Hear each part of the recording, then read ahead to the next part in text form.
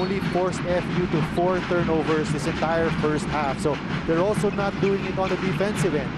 You got to give credit too. FU is just... He has to be careful of. Remember that game against NU, they had outscored the Bulldogs 16-11 in that second quarter before allowing NU to go on a 7-1 run to end the second quarter. 14 on their shot clock. And cut this down to 7, possibly even 6. Derige for 3, gets it to go! Great element On those 2 free throws too.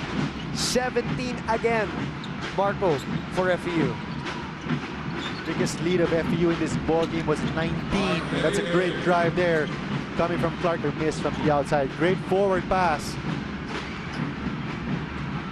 Wanya couldn't handle it. Derige, strong move. Short.